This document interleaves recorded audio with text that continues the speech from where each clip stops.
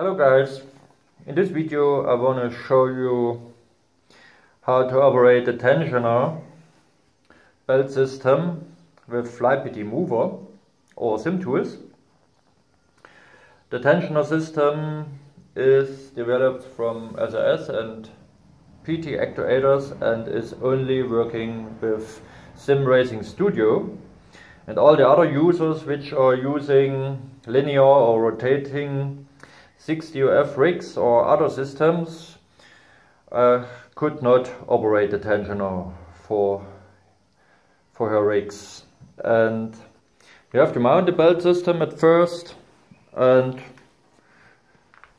close the belt, and then you have also to wire the CAN bus inside the tensionR to an outside controller. This is a CAN bus breakout board with an MCP 2551 chip mounted on, and you need also an ESP32. On this chip there is an firmware developed from me, and there will be an X simulator thread about this firmware, and you can really download it from there or from my GitHub.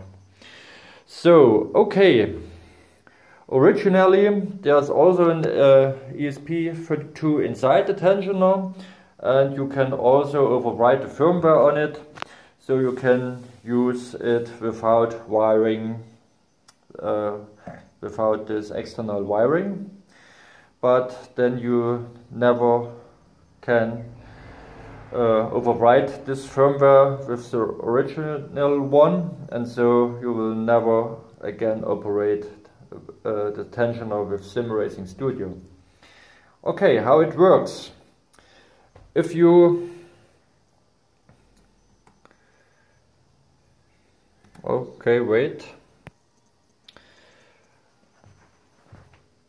you can set up mover, and there you simply create a serial output module, and in the start string you have to write the torque for calibration and the retreat for the moving back of the belt after the calibration, and then you transmit two values for each motor, one 16-bit value, and so you can operate the belt system.